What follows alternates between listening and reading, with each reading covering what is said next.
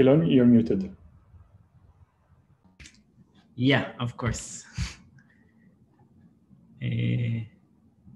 Okay, everybody can hear me now? Wait, I want to move this Zoom grid for me. Okay. Hi, everyone. My name is Eylon Yogev.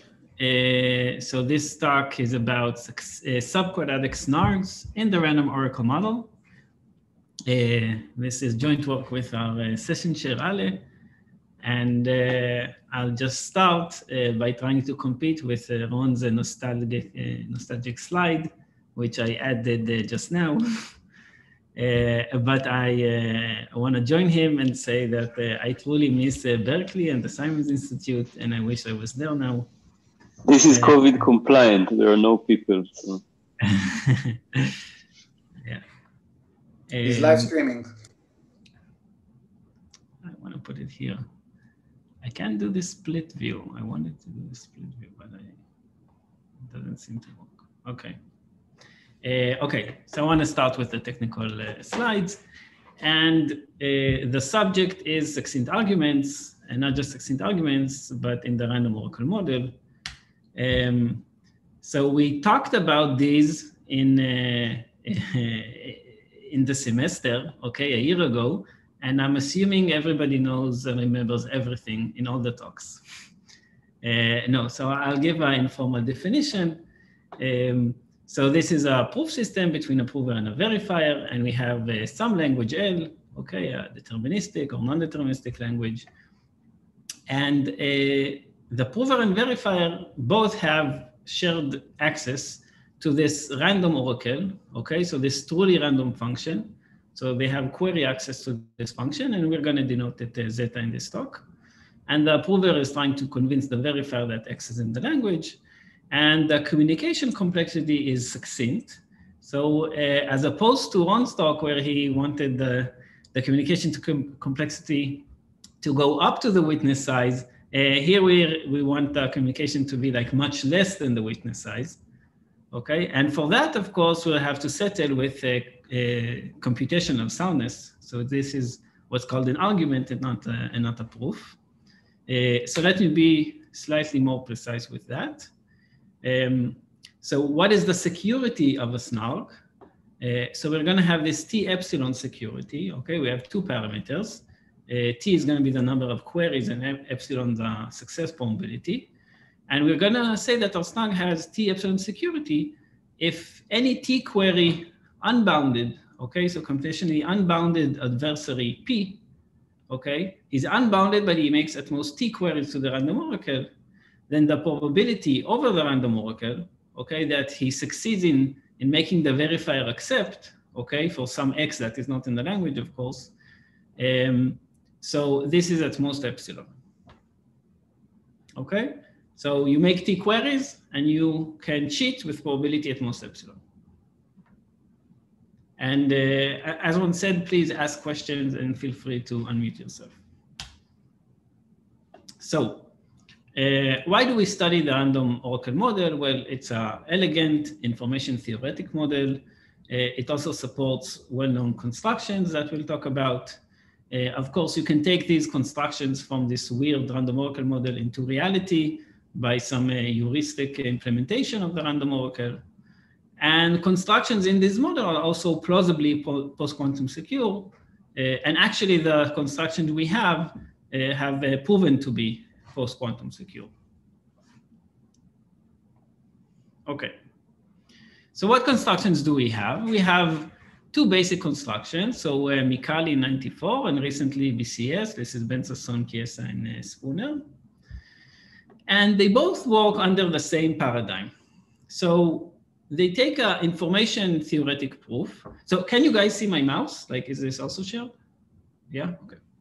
So they take an information theoretic proof. So this would be a PCP in the case of Mikali or an IOP in the case of BCS. And thank you, Ron, for explaining about IOPs. So I can, so I have a similar picture here, but I guess everybody is now more familiar with it. And so they take this proof system. This is an information theoretic proof system. They take a cryptographic commitment, okay? And this is going to be the Merkle tree, and this commitment supports local openings. And together they compile them and get a non-interactive succinct argument, a SNARG. So we're going to focus on Micali's construction here, okay? Just mainly for simplicity, okay? So we have only one round. So what is the construction in slightly more detail? The prover is going to take the witness, compute a PCP of this witness, compute a Merkle tree, okay, using the random oracle. Okay, so he's going to use the random oracle to compress every 2 nodes to 1 node, and so on until he gets the root. Then he's going to use the random oracle on this root, okay, to derive PCP randomness. So here the random oracle is going to take the root as input and output as many random bits as the verifier of the PCP needs. Okay, and then the proof is going to contain this root, all the PCP answers, okay, to these queries, and then all the authentication paths, okay? So if I wanna, for example, convince you that, that this node was consistent with the root, okay? This root is essentially a commitment to this, it's a very short commitment to this very long string, then you need to send all the locations on this path and their neighbors. So you need to send this, the first node and the second node, then we can compute this one, and then you send this one and we compute this one, and you send this one, we compute this one, and so on. Okay, until the root.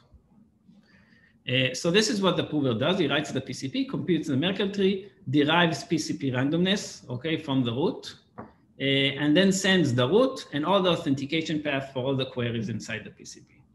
What does the verifier do on his end? He verifies the PCP answers, and then he verifies the authentication path. Okay, so this was Micali's construction, and this is like an overview of what we had.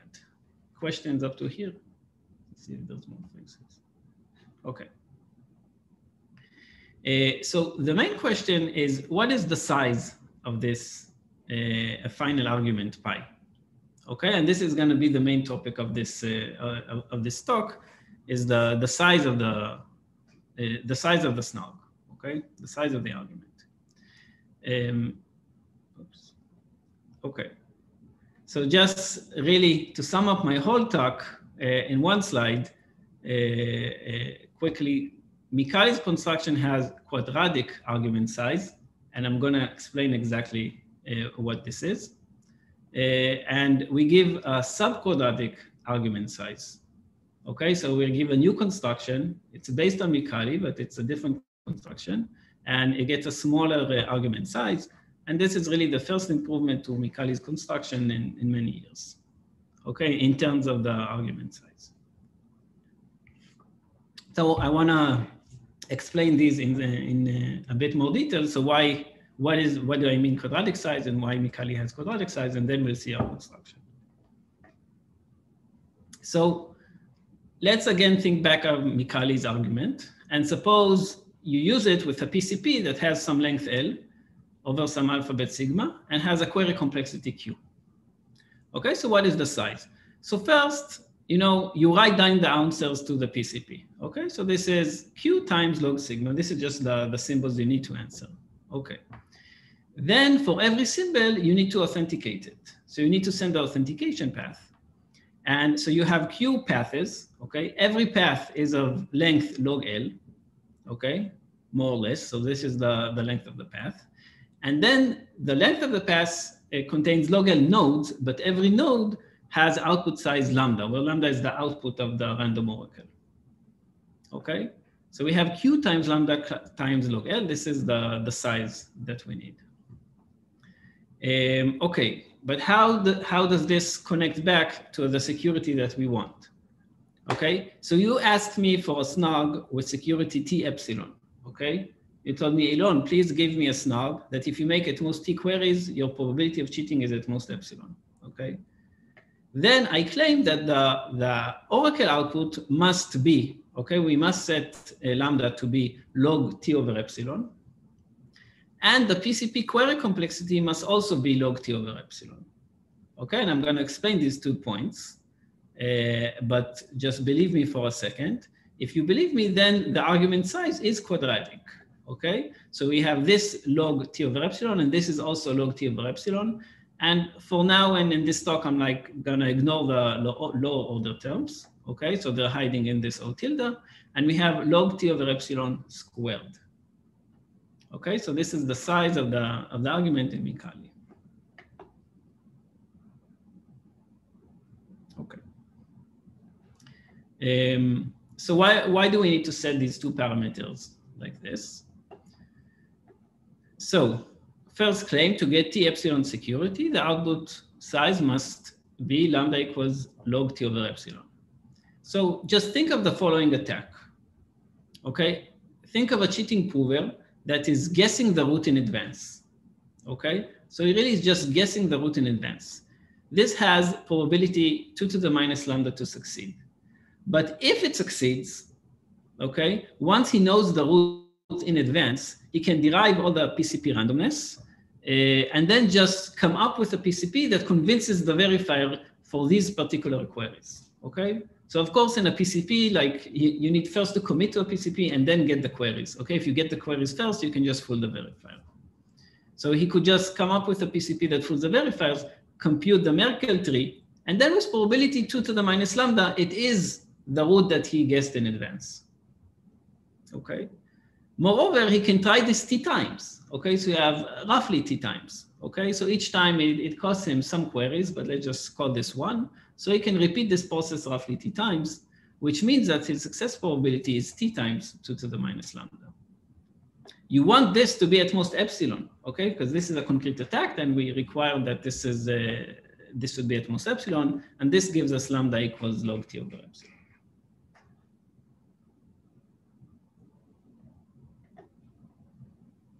Okay. So what about the number of queries? Okay, that was lambda. What about Q? So I claim that the number of queries of the PCP or IOP, okay, must be log t over epsilon also. So why is that? So observe that we want the soundness to be epsilon over t. Okay, we want the soundness of the PCP to be epsilon over t, in particular, much smaller than the soundness, like the soundness error should be much smaller than the soundness you want for the SNARG. And why is that? Because the cheating prover can try in its mind to compete with the PCP. So you can just think of trying a random PCP, okay? This random PCP might have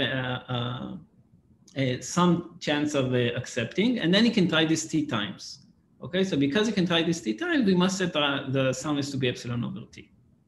How do we get a PCP with soundness epsilon over t? So there are different ways depending on what PCP you start with.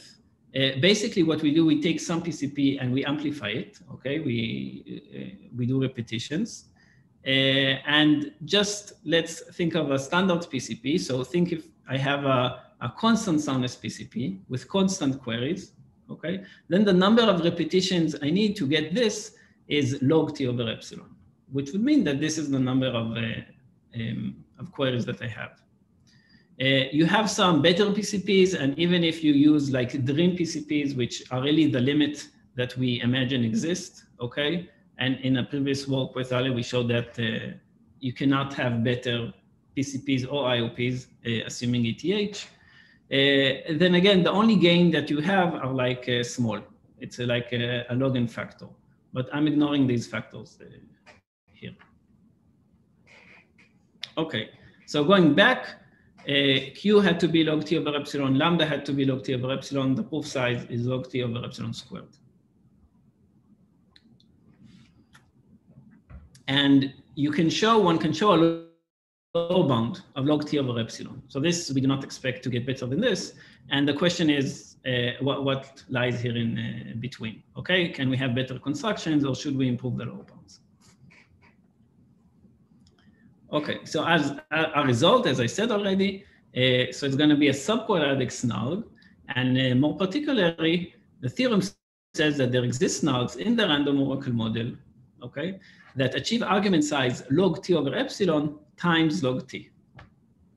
Okay, so instead of log t over epsilon times log t over epsilon, you only have this log t factor, which means that if t is rather small compared to 1 over epsilon, then this is really a big improvement.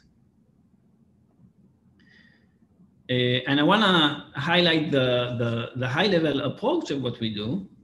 So we're going to start with a strong information theoretic proof, okay? So here I mean that we're not just going to start with a PCP with better soundness. We already talked about the limits of that, but actually start with a PCP with a stronger soundness notion, okay? So this is going to be a different notion than standard soundness. We're going to use this with a weak cryptographic commitment. So this is actually not going to be, strictly speaking, a commitment scheme, but some weak, relaxed version of it, okay, that is much cheaper to implement. And together, we're going to get this subquadratic SNARG.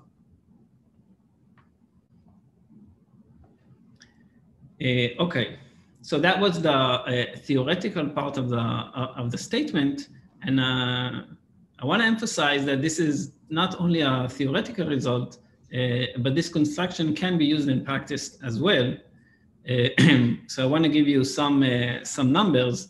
So what we did here, we compared it with Micali's construction on particular sets of on particular values of t of epsilon. What we did, we took some base PCP. Okay, so we imagined that we had a PCP with sound error half, query complexity 3, and a proof length of 2 to the 30. Okay, and this was the base PCP that we used to amplify. In reality, you might not have these parameters for PCPs. You might get close to them with an IOP.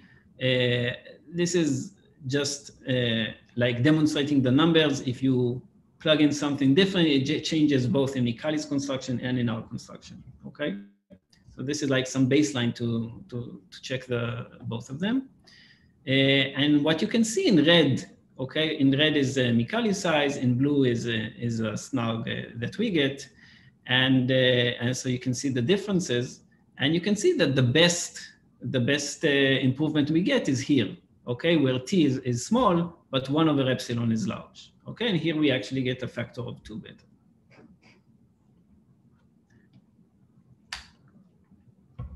Okay, so what is the construction?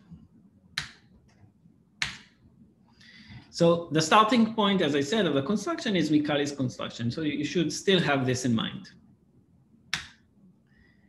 And what we're going to do is we are actually going to set the Oracle output size to be log t, okay, roughly.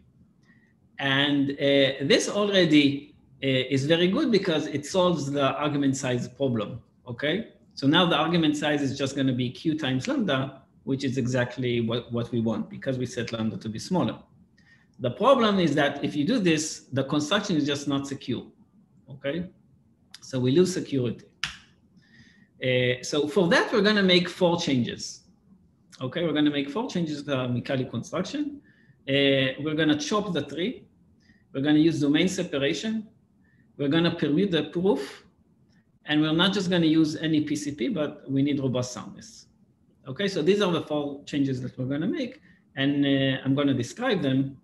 But let me just say that these changes, each and one of them, does not increase the argument size, okay? So these are changes that maintain the same argument size. Each one alone does not increase security, but actually all of them together combined, they do increase security. And because they increase security, they let us reduce the output size of the random oracle, okay, to this value that we set here. And that's how we get the improvement. And also one last comment is that our analysis works even when you assume that you have salts in the construction. So here I mean that we let the adversary, when he makes some query X and to the random oracle, and he gets back a response Y. So we assume he has like some prefix, some salt that he can control. So he can change this salt and then get a new response, a new Y. And our analysis is like even stronger. It's even for adversaries that can do this. And this is useful for zero knowledge, but in this talk, I'm not going to talk about zero knowledge. Okay, so the first and maybe the main change that we do is we chop the tree. So this is Mikali's construction, okay, where we compute the whole tree up to the root. And what we're going to do, we're going to define some layer, okay, I star, we call this the stop layer. And we're going to chop the tree here, okay? So the honest prover is going to write the same PCP, compute the Merkle tree, and then at some point, it's just going to stop. This entire layer, we call it the cap, okay? And to derive the PCP randomness, instead of running the random oracle on the root, we're going to run the random oracle on the entire cap, okay?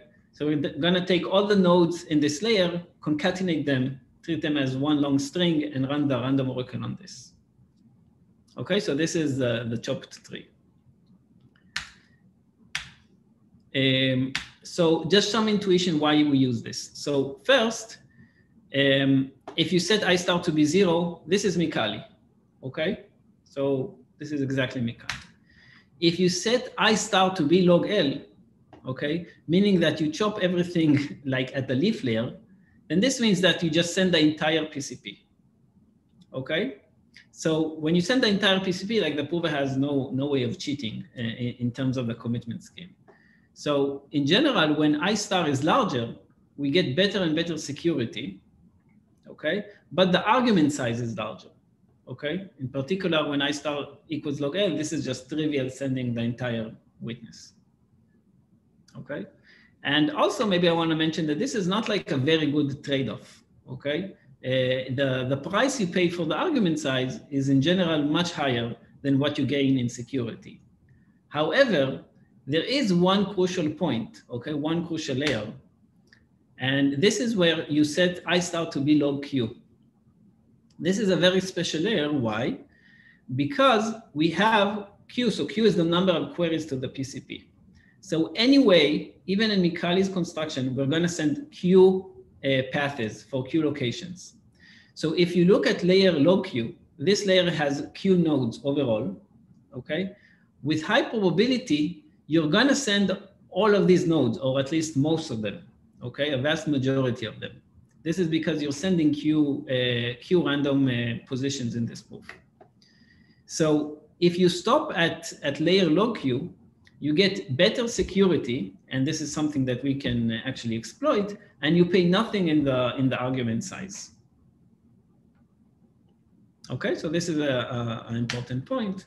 And what is the intuition for better security? Okay, why does a higher I star give us better security? So in particular, think of the attack that I described before, where the adversary guesses the root in advance. Okay, and if he guesses the root in advance, he knows all the PCP queries, and then he can just come up with the PCP that he wants. Here, guessing the entire cap in advance, okay, which means guessing all the nodes in this cap, this is like really impossible, okay? There are many nodes here, and you have really small probability of guessing all of them. What the adversary can do is guess maybe one of them or a few of them, okay? But if he guesses only one of them, then now this node controls only a small part of the proof, okay? It doesn't control the entire PCP. In particular, if we have Q nodes here, then this one node controls only a 1/Q fraction of the proof.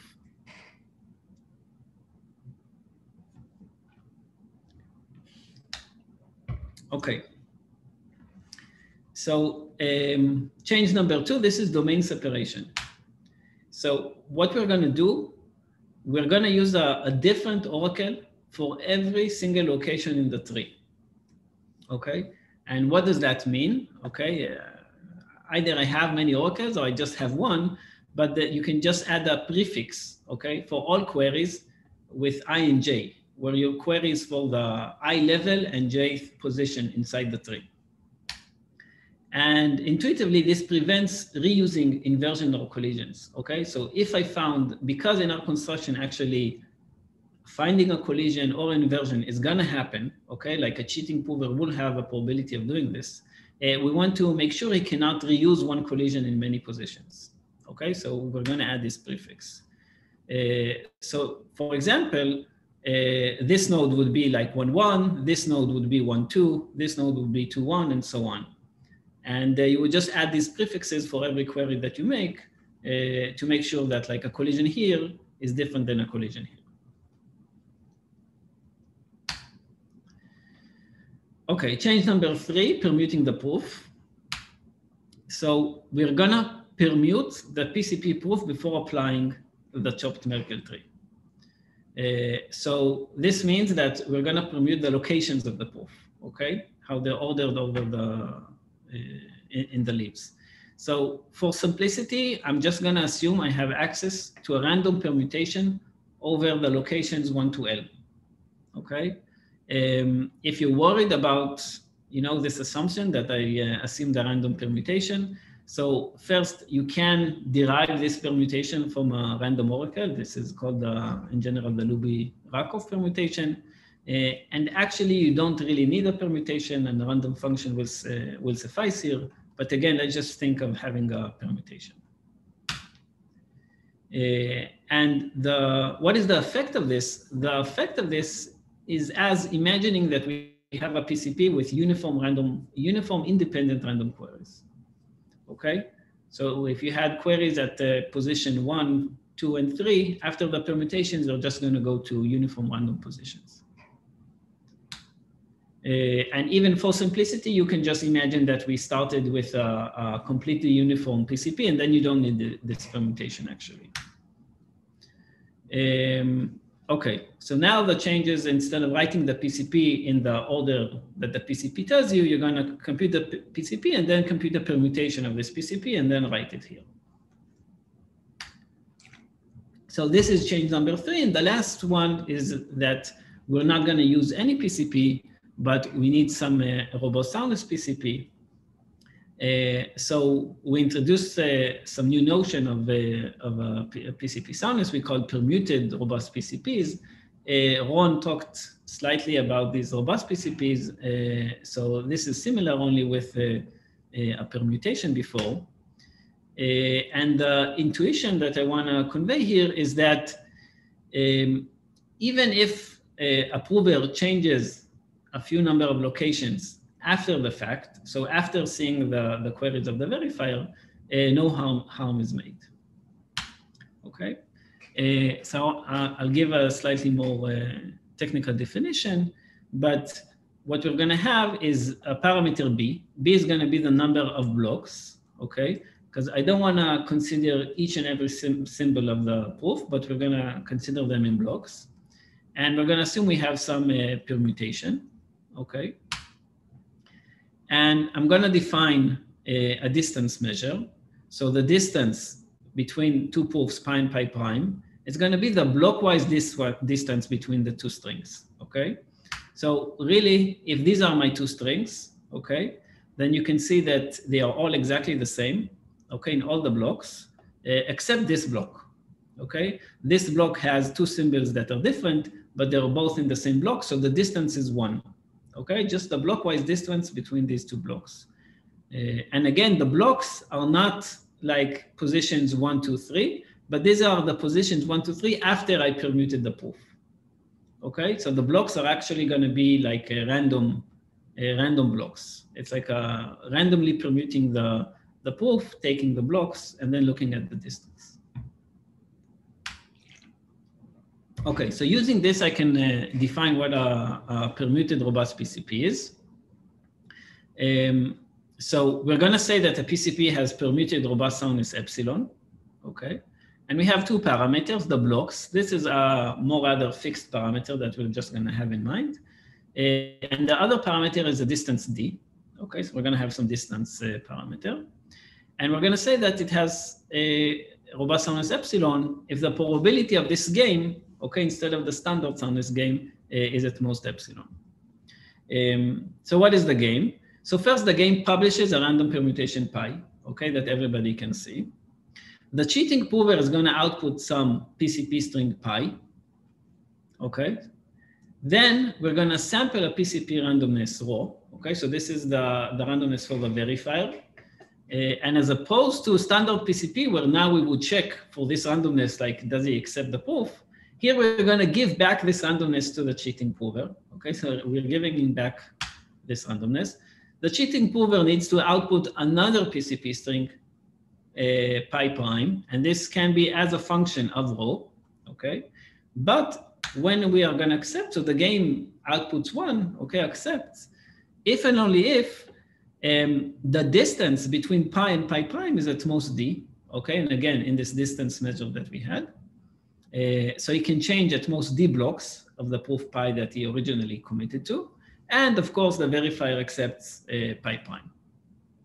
Okay, so this is going to be the definition of robust, permuted robust soundness.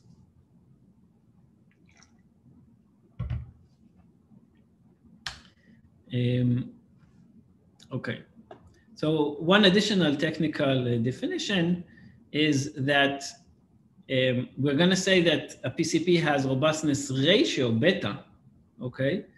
If for any D, you look at how much harm does it make to let the prover change one more block, okay? So what is the ratio between the soundness when he is allowed to change D+1 blocks compared to only changing D blocks?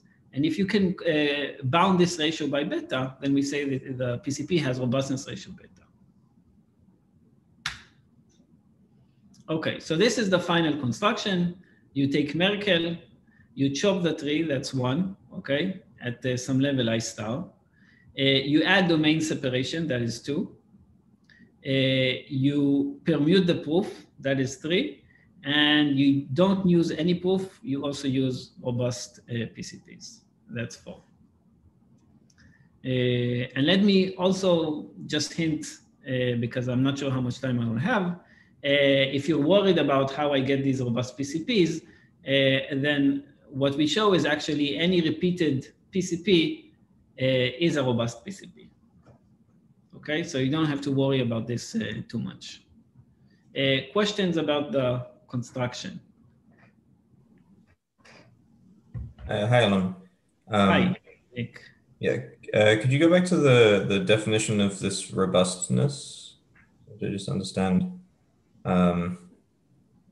Okay, so here the everybody knows the permutation. It's a everybody knows the permutation. Just some permutation over the locations. And what's this delta perm?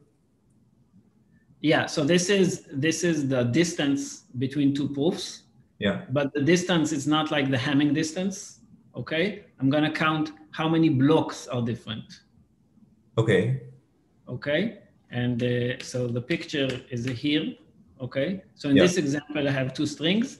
They're exactly the same everywhere except in this block. So the distance is 1. Ah, I see, okay. So this is because the Hamming distance is invariant under permutations, but this blockwise distance is not. Exactly, yes, okay. Yes. So if it was just Hamming distance, the permutation would mean nothing. Yeah. But because I'm not looking exactly at Hamming distance, but just at blocks, I want to make sure that I don't have like one important block and one other block where the verifier never queries like anything. I want to make sure that every block like would have the same amount of queries, more or less, with high probability. So okay. That's why like I'm permuting everything. All right, thanks. Okay. Thank you, Nick, for breaking the ice on questions. In fact, I want to, as moderator, please ask questions. And also, those of you that feel comfortable, if you turn on the video, it might help a little bit more interactions. But yeah, I kind of. Thanks. Okay. Thank you. I'm gonna try to continue. Okay. So this was the construction. Let me see the time. And also, Eylon, just you asked earlier about time. I think 5-6 more minutes. Okay. Okay. So I'll try to say something about the proof. So the proof is shown in 2 steps. The first step is saying, okay, just assume I have a PCP which doesn't only have soundness, but also has permuted robust soundness. Okay, so this is a strong PCP.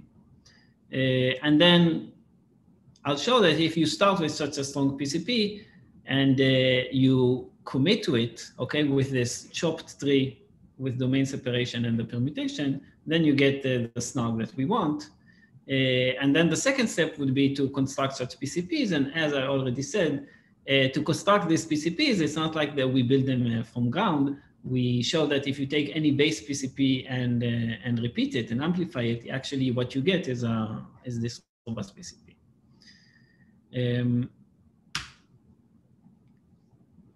Okay, so the main lemma for the first part that we show is that if you give me any PCP that has soundness epsilon and permuted robustness ratio beta, okay, so we can bound the ratio by beta, and lambda is more or less log t, okay? It has to be 2 log t plus log beta plus 3, okay? So we really worked hard on the constants here.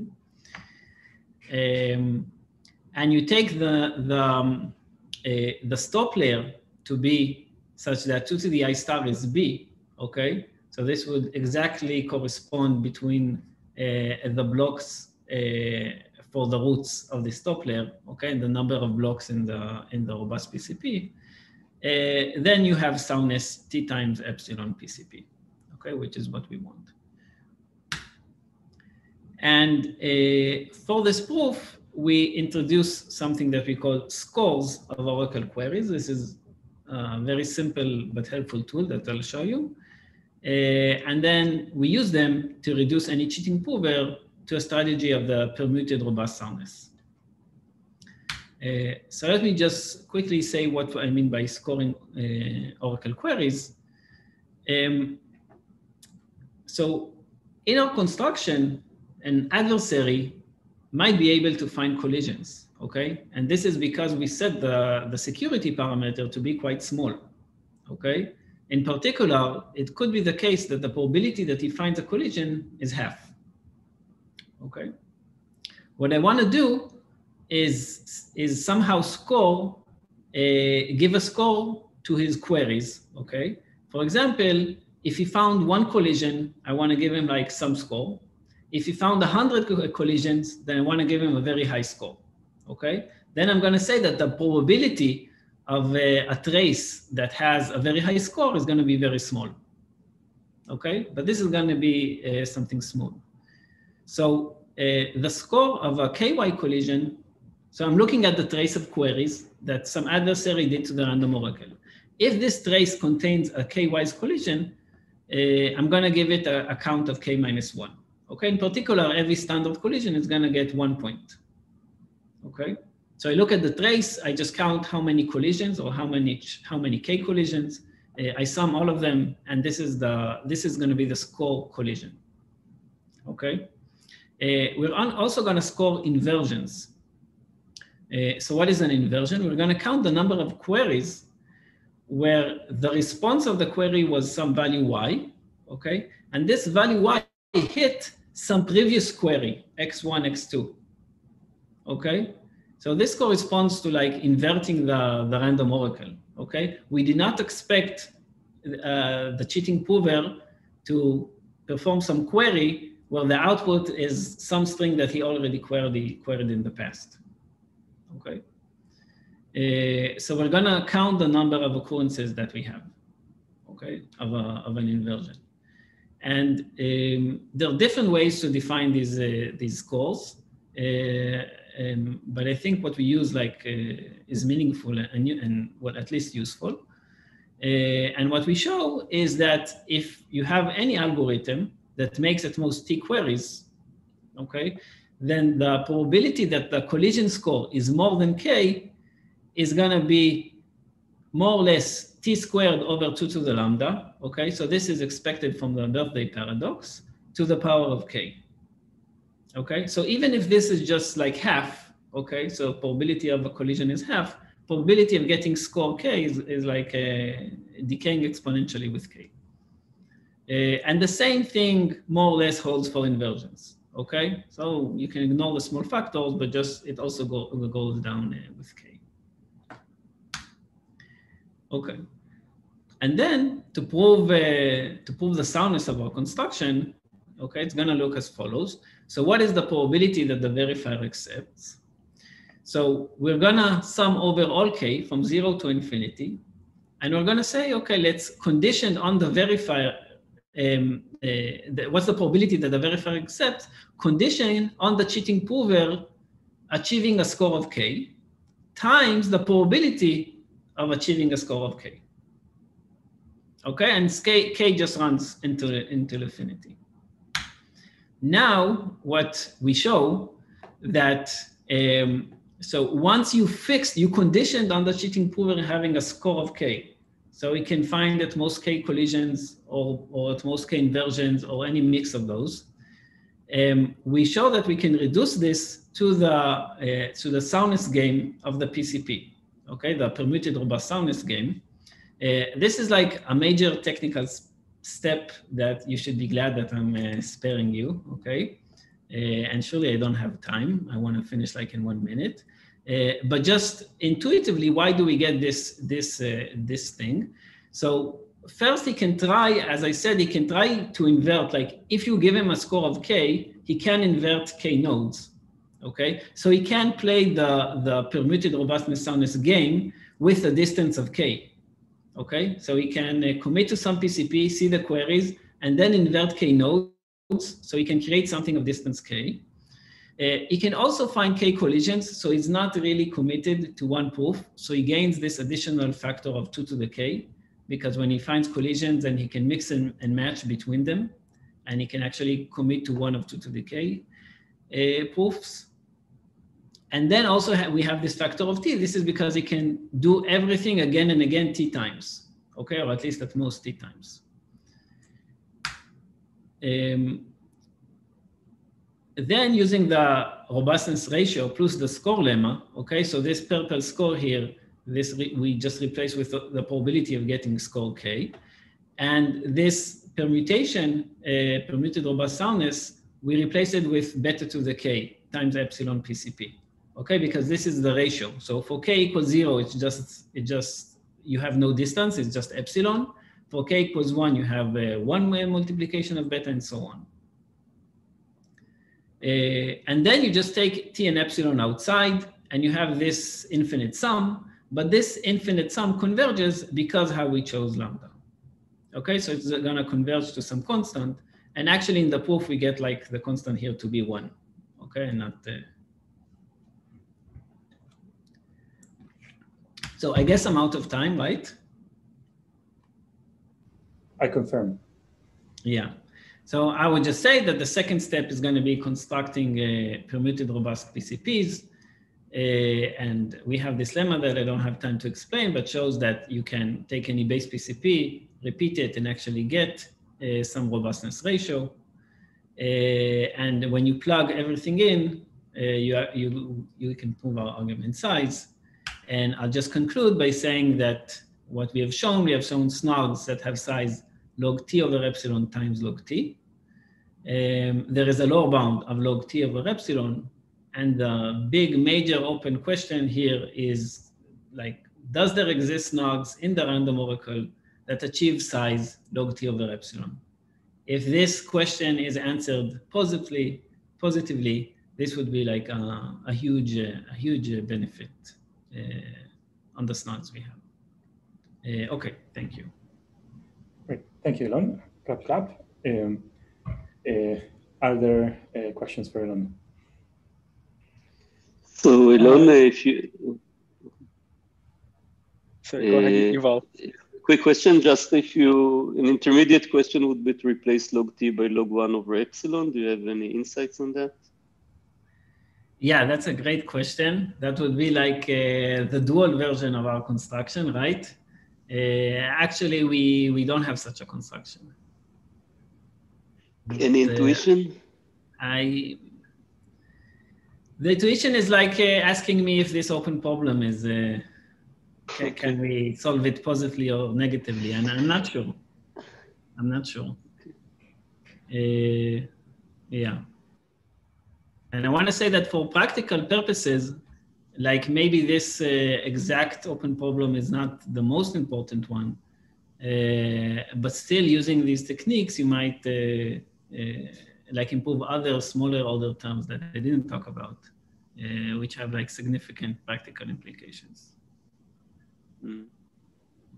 Okay, thanks. But I'm not sure about this open problem. Like, I have no idea. I also have a question. So your analysis reminds me of work by, I think, Betansky, Klaya, and Panath about showing that some variant of Killian is secure if you only use multi-collision resistant hash functions. It seems like you're saying that if you set the root of this Merkle tree to be small enough, then you might be able to find collisions, but you can't really find very large multi-collisions. So is there a relation between your analysis and that, or can you use BKP in some kind of black box way? You got a similar result? Yeah, that's a good question. We did not use their result. Yeah, they have something in a similar flavor, right? They use a multi-collision resistant hash, and then they don't get quite a commitment scheme. They get something relaxed. And then they also show a PCP with a stronger soundness notion, where if you commit, you don't really commit to the PCP. This is a PCP like over a large alphabet, and for every location you commit to like a list of symbols. So the cheating prover is committed to this list, and then and they also show like a transformation that goes from a standard PCP to this stronger PCP. So we don't use the result, and I don't think that we even can. So for sure, for practical matters, like the result would not be good. But even for theoretical ones, like what the cheating prover can do in our scheme is very, very different. In their scheme, eventually what he can do is commit to a list of symbols at every location.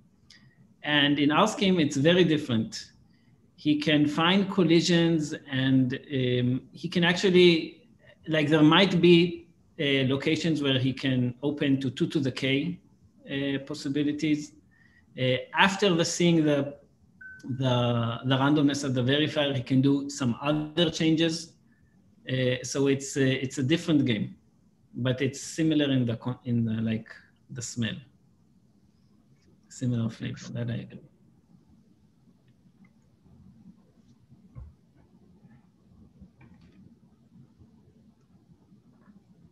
Are there any further questions?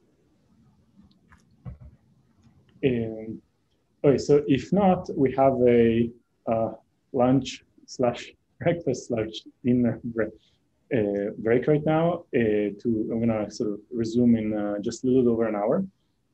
For those of you that feel like it, we do have like sort of this gather.town link. I'm gonna put it here for socializing. I definitely at least like to encourage the speakers for the past 2 talks to hang out there for a bit and see if there are any additional talks.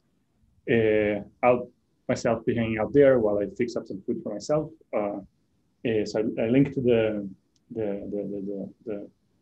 I put it in chat. No, sorry, I didn't put it in chat. I put it in Eylon's chat. Now I put it in chat for everybody. And so we'll resume over here at noon California time. We have 2 more talks, I think, at the intersection of blockchains and law and econ. So please stick around for that. Thank you to both speakers for the morning sessions and both excellent talks. All right, see you over there.